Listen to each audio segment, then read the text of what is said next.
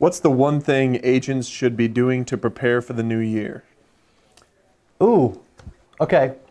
One of the biggest things I notice is nobody has a plan. There's no goal for the year. I was only successful my first year when I made $117K in 8 months, 19, 20 years old in college playing basketball. I was only successful early on because I established a goal. I wrote it out, I signed it, had my father sign it, and we put it on my wall.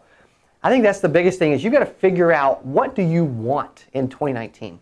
What is your target? What would you like to hit? What would you like to achieve?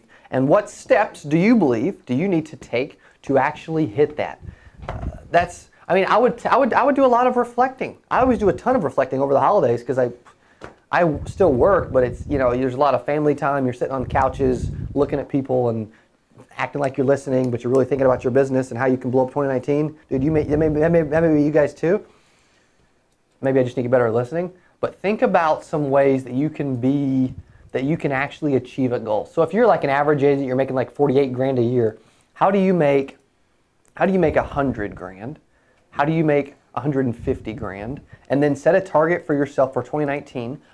Publicize it. I love putting pressure on myself. If I've got a big goal, like 8% Nation was a big goal. I love putting pressure on myself to achieve that big goal. So I'll put a video up of me saying, hey, I'm doing this. Either you get on board or be on the sidelines and watch me.